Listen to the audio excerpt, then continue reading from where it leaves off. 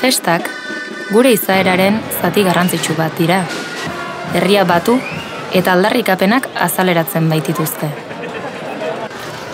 Erritu soziala da festa. Denborarekin ohitura bihurtzen dugun fenomeno kulturala. Eta herri baten hortasuna eraiki edo eralda dezake, gizaki talde baten izaeraren ispilu.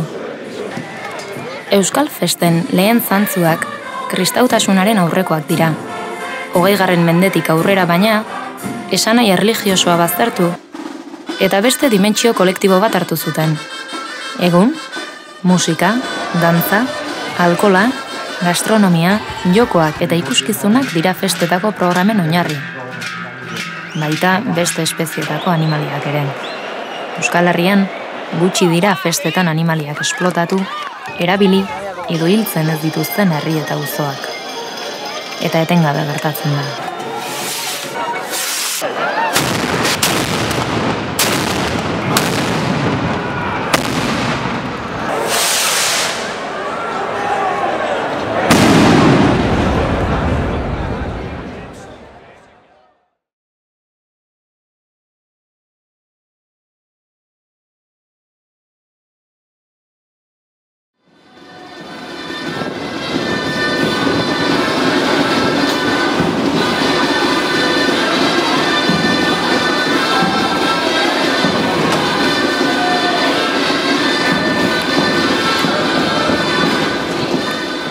Sokamuturrean, behi, zezen eta bigantxak erabiltzen dira. Plaza edo espazio itxi batean banaka askatzen dira, lepoan soka bat lotuta dutela.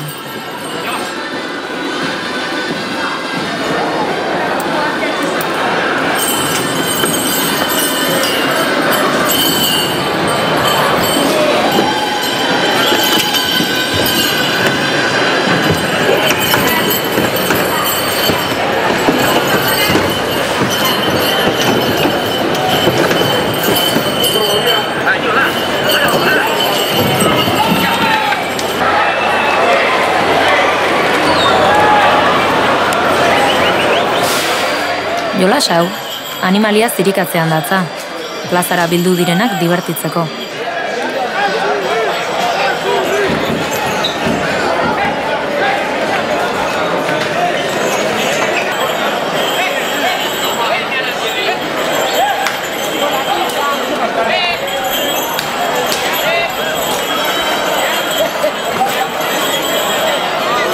Inongo arriskurik ekiditeko eta animalia nahi eran zuzentzeko, arduradunek sokatik tira egiten dute.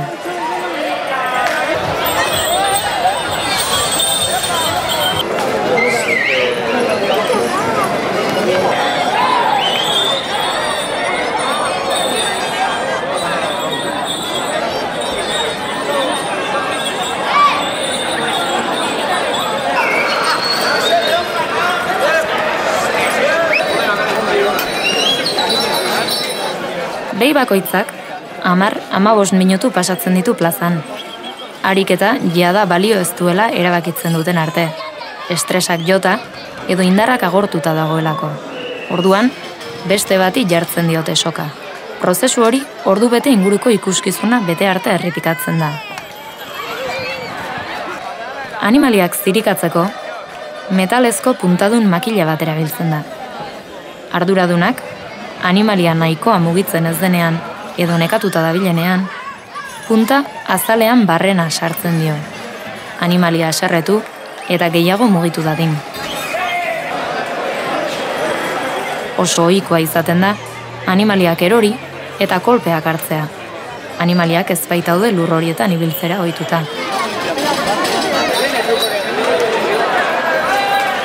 Sokamuturrean parte hartzen duten gehienak gizonak dira.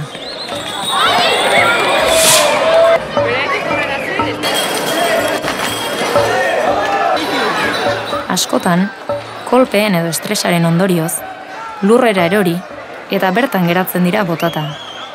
Batzuetan altxatzera behartzen dituzte, isatxetik tira eginez. Beste batzuetan, kamioira bueltan eramaten dituzte. Irudiotako behia, esaterako, aldaka puskatuta zuela eraman behar izan zuten.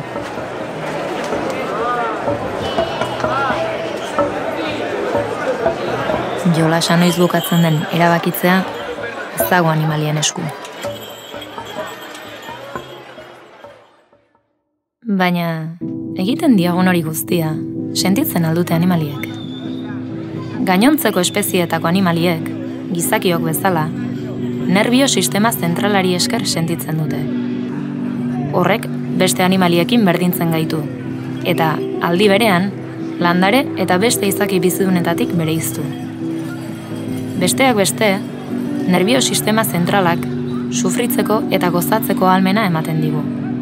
Horregatik, animalia guztiok sufrimendutik aldendu eta ongizatea bilatzen dugu. Hau da, mina ematen diguna saiesten saiatzen gara.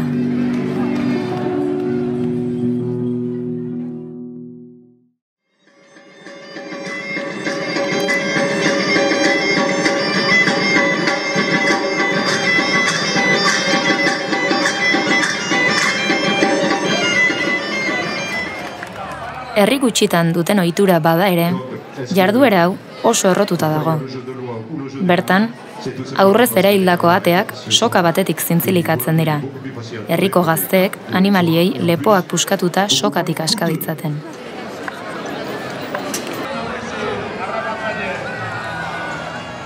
Lekeition, antzarak zintzilik jarrita hasten da lehia. Burua ateratzeko jasoaldi gutxien egiten dituztenek irabazten dute.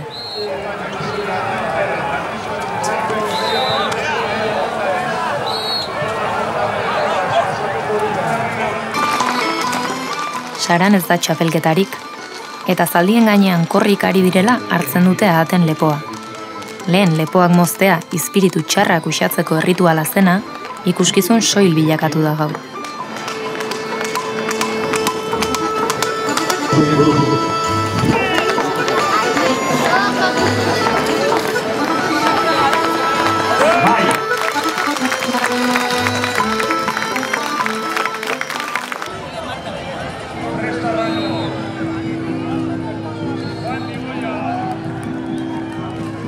Animalien erabilera gizakion interesetara ekarrita, animalien beren interesak ahazten dira.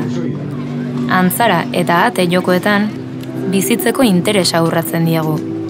Haien gorputza, gu dibertitzeko tresna bihurtzen baitugu. Animalien gorpuak, jokoaren objektu soil bilakatu ditugu.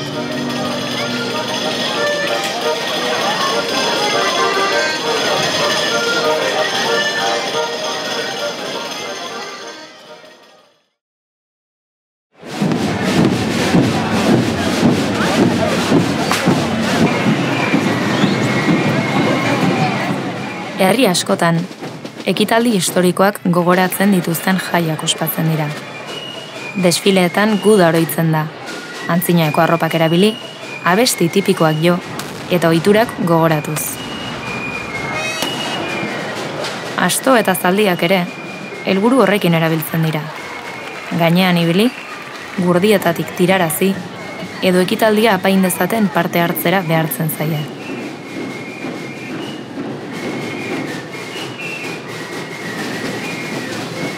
Hainbat tresna erabiltzen dira animaliak zuzentzeko. Ahokoa deritzon burdinazko tresna jartzen zaie ahoan, zaldia eskuz kontrolatzeko.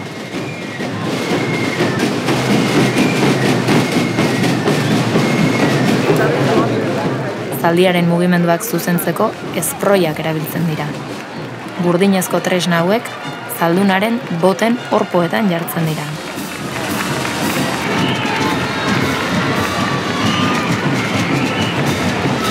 Ekitaldia, ohikoa ez zaien inguruetan egiten da, zarata eta jende artean.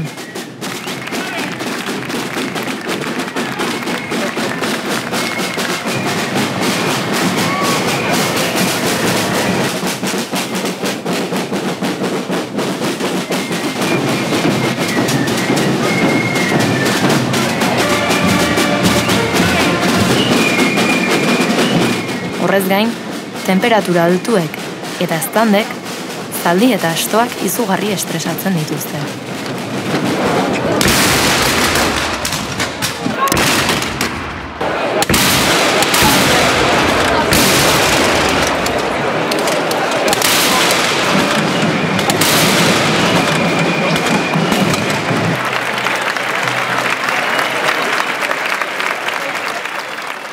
urduritasun egoera hauetan, zaldia kontrolpean izateko lasaigarriak injektatzen zaizkie.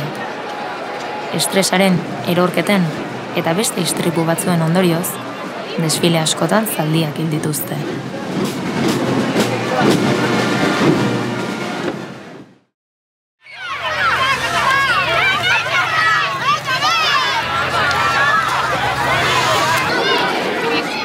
Zenbait herri eta auzoetan, animalia jaialdiak kontratatzen dira. Jarduera hauek, umeei zuzenduak daude. Eta bertan, hainbat animalia esplotatu eta erabiltzen dira. Hasteko, sokamuturrean erabiliko diren bigantxa gazteak ateratzen dira kamioitik. Helduentzako sokamuturrean bezala, bigantxak zirikatuz ondo pasatzea da helburua.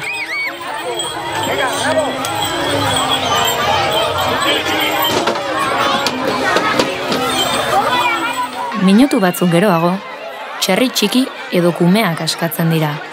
Umeek harrapa ditzaten.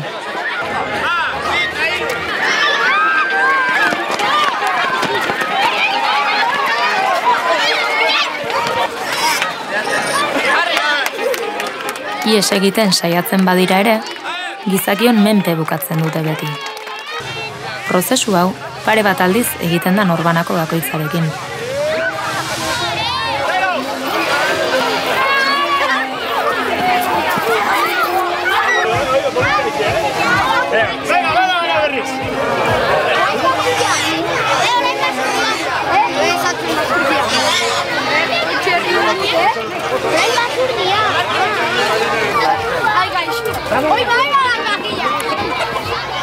Hala kontratatu bada, oilarren txanda izaten da gero.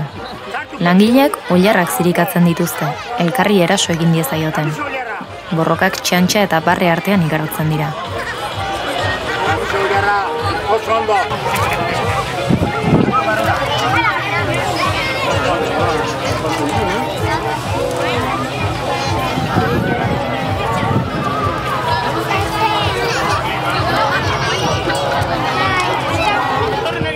Azkenik, zaldi eta poniak erabiltzen dira, umeak gainean ibil daitezen.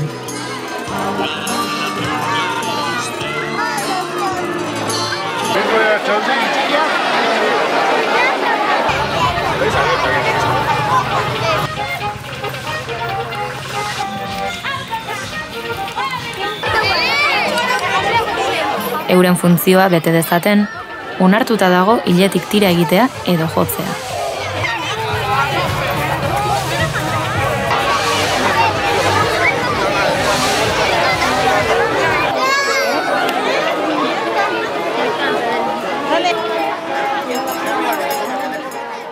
Bigantxa, oilar, txerri edo zaldi bakoitza, ekitaldi ugaritan parte hartzera behartu daiteke asteburu bakoitzean. Eta urtean zehar, 100 herritara eramaten dira. Ikuskizun eta algarak itzaltzen direnean, animalia denak gatibatu egiten dira berriz. Irudi hauek, Gipuzkoako baserri batean hartuak dira. Jaialdietarako animaliak esplotatzen dituzte hemen.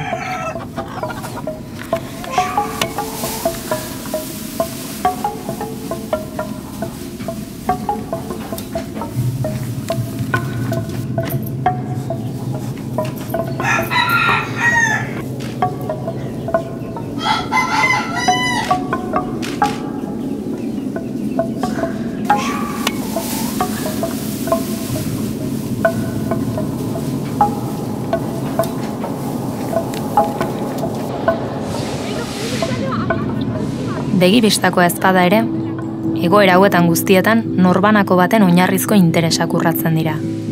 Ez dago indarkeria espliziturik, ez garrasirik ez da odolik ere, baina animalia horietako bakoitzak aske izateko eta erasotua ez izateko duen nahia urratzen dugu gure dibertsiorako erabiltzen ditugunean. Izan ere, haien aske bizitzeko interesa hazten dugu, eta gure jabetzabalira bezala tratatzen ditugu.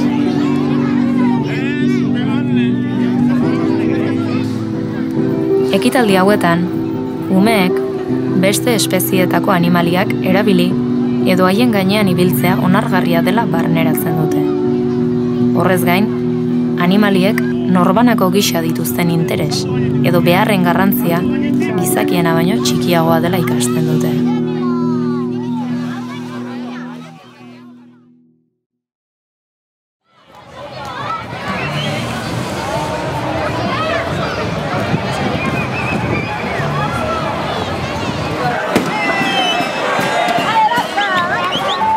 Jarduera honetan, behi edo zezena, kale edo plaza batean askatzen da, eta berarekin jolasten da. Animaliak zirikatuz, engainatuz eta amorratuz, guk nahi duguna egitera behartzen ditugu. Jueguen con la vajilla, jueguen con ella, pero no la maltraten. Animalia etengabe jazartzen da jarduera osoan, eta ukitzea debekatuta badago ere, kolpeak jasotzen dituzten maiz.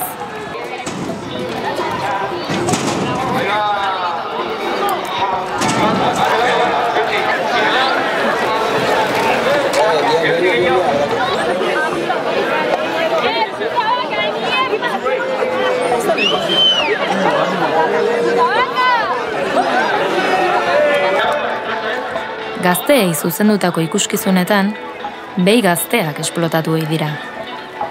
Behi hauek hilabete gutxi izaten dituzte, eta askotan urtebete ere ez. Oso ohikoa da, makilekin edo taser elektrifikatuekin animaliak erasotzean. Animaliak bakarrik eta isolatuta gelditzen direnean, beldurra sentitzen dute. Jarduera hauetan, animaliak mehatxupean izaten ditugu, eta horrek estres handia dakar. Jazarpen honen ondorioz, animaliak plazatik ihes egiten saiatzen dira, eta irteera bilatzen ematen dute plazan pasatako denboraren zati handi bat.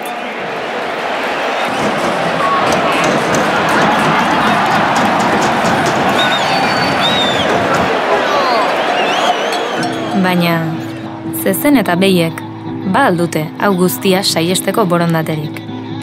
Norberaren oinarrizko interesak defendatzeko borondatea dugula frogatzen duen faktoreari, agentzia deitzen zaio filosofian. Hau da, edozein agentek, oinarrizko eskubidea du bere bizitza zuzentzeko. Animaliek argi uzten dute agentzia dutela, egoera positiboak bilatzen baitituzte, eta egoera negatiboetatik borondate propioz ihes egiten baitute. Agentzia izeneko faktore horrek moralki behartzen gaitu beste espezieetako animaliak errespetatzera.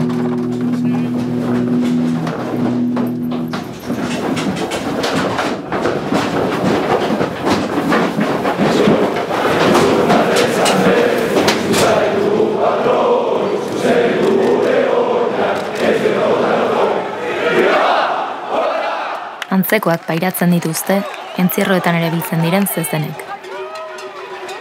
Askotan, norbanako hauek arratsaldean plazan hilko dituzte, Iruñeko San Ferminetan bezala.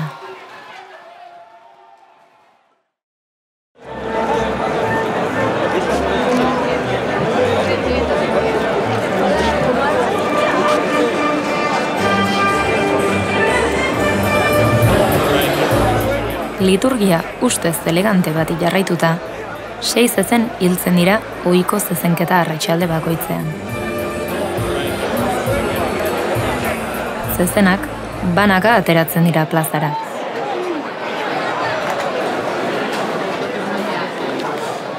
Hasteko, pikadoreak puia deituriko makila puntaduna erabiltzen du. Arma honekin, bizkarra zulatzen dio zezenari. Odolustearen ondorioz, animalia ahultzeko asmoz. Lesio muskularrez gain, puiak, tendoi, zain, nerbio eta saietxezurrak ebaki edo kaltetu ditzake.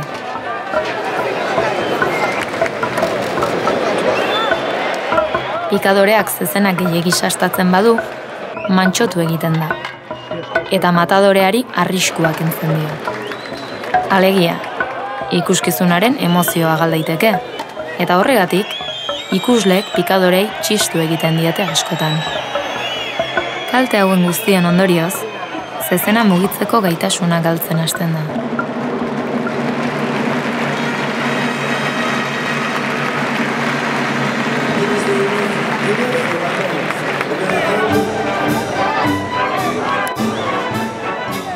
Ondoren, banderilleroek banderilla deituriko puntadun makilak sartzen dizkiote zezenari bizkarrean. Puilarekin kaltetu duten leku berean banderillak sartzen saiatzen dira. Zezena ahul geratu bada, mina zorroztu eta aktibatu daden. Zati honetan, 3 banderilla pare jartzen saiatzen dira. Horietatik 2 pare jarrita ere, ikusleen onarpena lortzen da.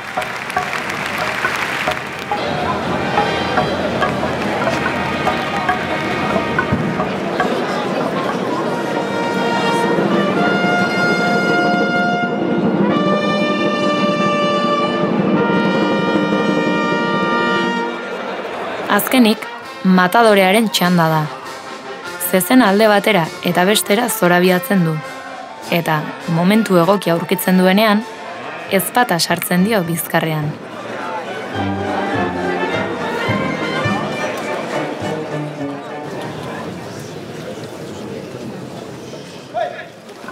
Askotan ez dute lehenengoan asmatzen, eta izugarri luzatzen dute zezenaren agonia.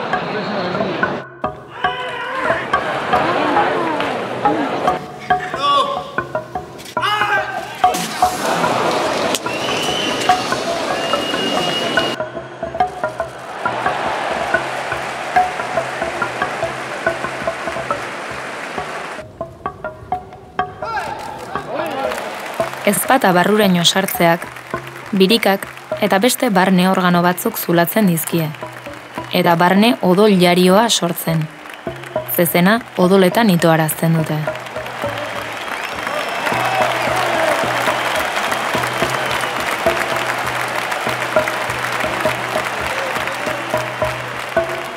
Ezpata sartzean, animalia ez bada segituan lurrera erortzen, beste ezpata mota bat erabiltzen da.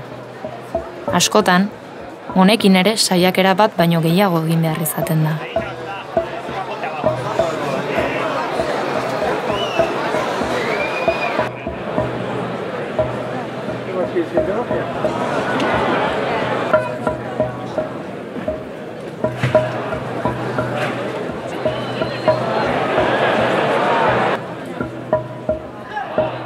Azkenik, animalia lurrean botata dagoenean, puntila deituriko laban batekin nerbio zentroa sastatzen da. Zeina bihotz taupadez eta arnasketa arduratzen den.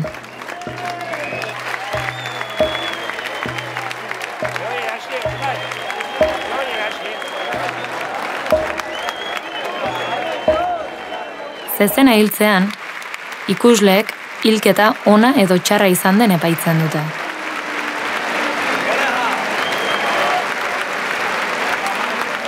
Prozesu horretan guztian zehar, zezenak izugarrizko min fisikoa pairatzen du, oso denbora luzez.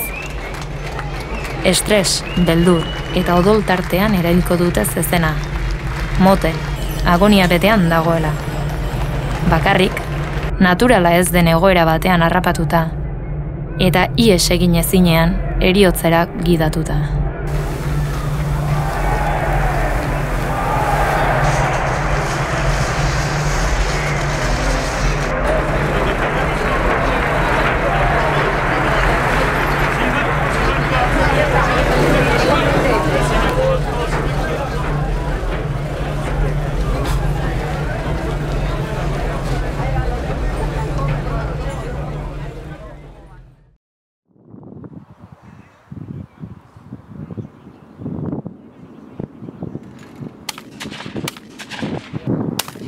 Tiro txapelketek, festetako aurrekontuaren zati handi bat hartzen duten arren, herrigunetik kanpo geratzen dira maiz, eta gutxik dakite bertan zer gertatzen den. Izena ematean, parte hartzaile bakoitzak 3 euro inguru pagatzen ditu tirokatuko dituen hegaztien truke. Txapelketaren arabera, uxo edo galeperrak erabiltzen dira. Perfecto. Hegaztiak makina baten bitartez jaurti eta airean daudela tirokatzen dira. Jokoaren helburua, hegaztiak perimetro baten barnean erortzea izaten da.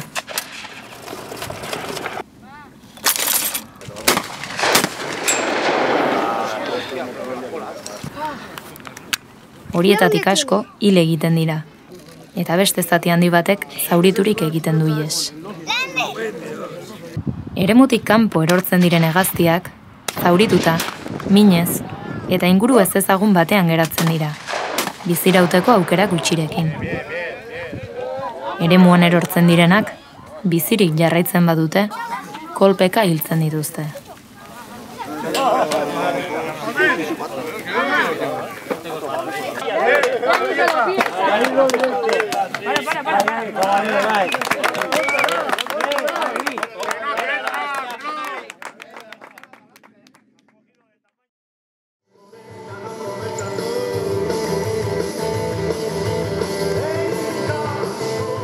Festa garaian, herri askotan, arrantza txapelketak ospatzen dira. Heldu zein umeei zuzendutako jarduera honetan, arrain gehien, handien eta pisutsuenak arrantzatzen dituzten lehiakideak izendatzen dira irabazle. Iziri dago? Bai, bestela ez da mugitzen uretan eta ez da arraiak Sartu gehiago. Eta moztu. Pixka. Ba. Gutxio. Arrainek jarduera honetan pairatzen dutena oso bortitza da. Lehenik, amuak alde batetik bestera zulatzen dizkie ahoa eta inguruak. Jarraian, zauri horretatik tira eginez uretatik ateratzen dira. Arrainek uretatik kanpo, gizakiok uretan dugun arazo berbera dute arnasteko, eta ondorioz, itotzen hasten dira.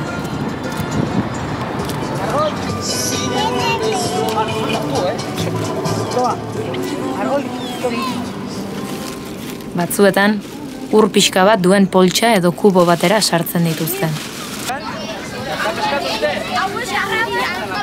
Jai batzorde batzuek babestu egin dituzte txapelketa hauek.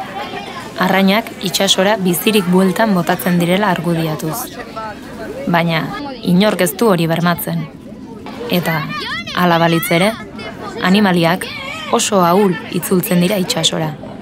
Estresaren, oxigeno faltaren eta zaurien ondorioz. Gehienak, uretara bueltatzean hil egiten dira. Beste animaliengandik ihes egiteko gaitasun fisikoa murriztuta baitute. Eta ezin baitute zauriz beteriko ahoa jateko erabili.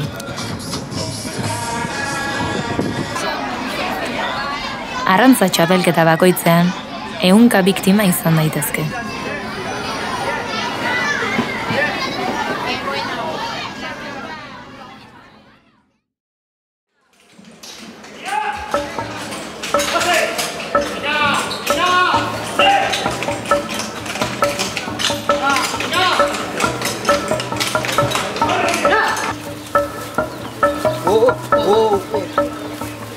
Vale.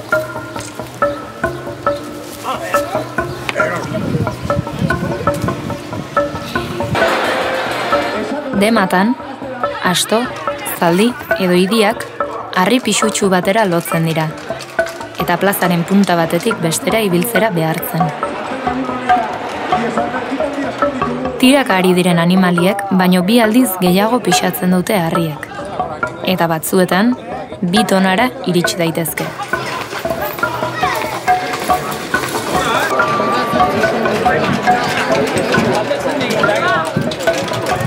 Hogeita 10 minutu inguruko txandetan, joan etorri gehien egiten dituen lehiakideak irabazten du dema.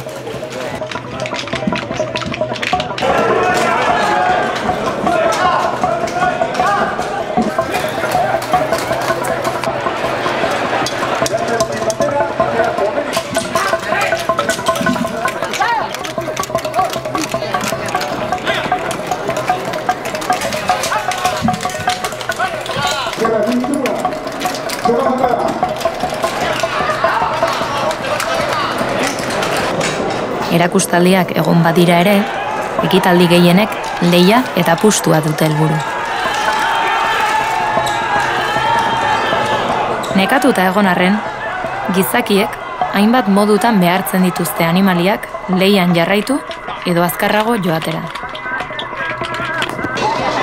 Azken 2 minutuak.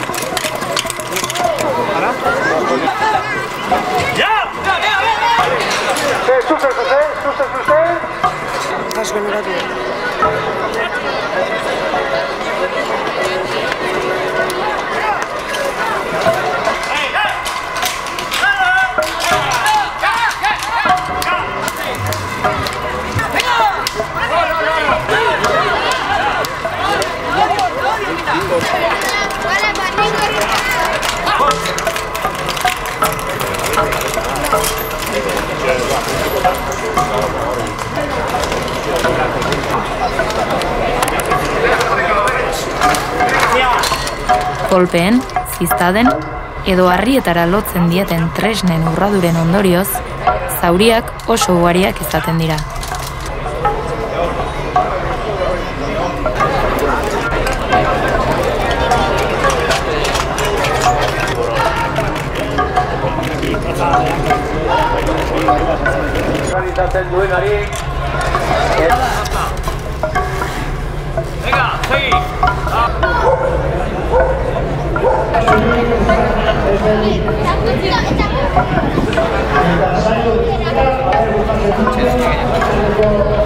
Dema hauetan, animaliak muturreko esfortzuak egitera behartzen dira.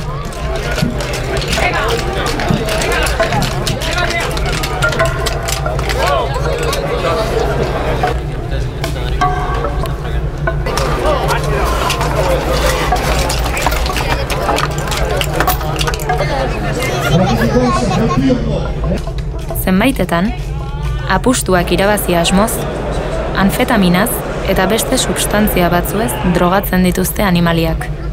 Eta batzuetan, hil ere egin dira.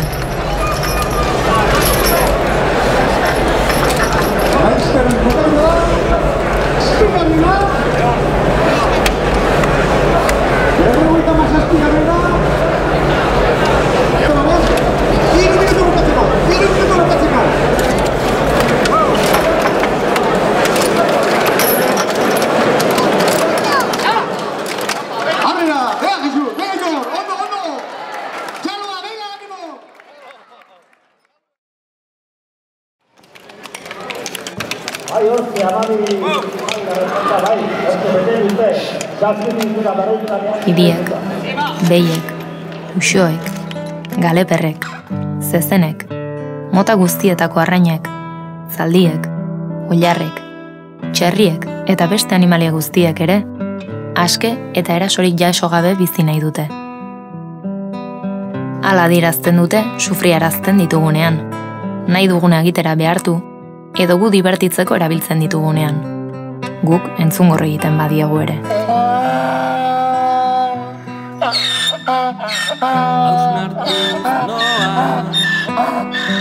Ingurukoa dirudi naizelaren partaide, hitzik ez duen langile hutsa. Ez argirik, ez mamirik duen funtsa, lana eta izerdian ere kontu. Herri gisa, lotxagarria da gizakiok horrelako praktikak ontzat jo, eta gure privilegioak erabiliz, beste animaliak esplotatzen jarraitzea. Berdintasunean oinarritutako festak sortu nahi baditugu, beste espezietako animalien interesak kontuan hartu behar ditugu. Gure lotura gaitz madarikatua, zure pozadan ere infernua, zuen festak bihurtu dira hiletan. Isiltasunak ez diskutatzen, begiek adierazten dutena. Eta guztian oren Festak gure gizartearen ispilu dira. Eta festetan jada aurre egin beharreko arazo ugari batitugu ere, ezin dugu ukatu animalien zapalkuntza aldarrikapen horiei batu behar diegula. Gure herriak aurrera pauso ugari eman ditu historian zehar, harrotasunez, gizarte justuago bat sortzearen alde. Orain, garaia iritsi zaigu festetako animalien erabilera zalantzan jartzeko. Festak beste animaliak errespetatuz, elkartasunean eta berdintasunean eraiki ditzagun. Festak espezismorik gabe ospatzeko ordua da. Festak ospatu eta animaliak askatzekoa. noren onura, gure artekoa, aska dezagun korapiloa, doluaz baitago estuntua. Harreman bortitz pozointxua, betiko gatibu izango gara, maitatuz askatzen ez bagara. Zer balio du gure izanak, beste maitatzeko gai ez bagara.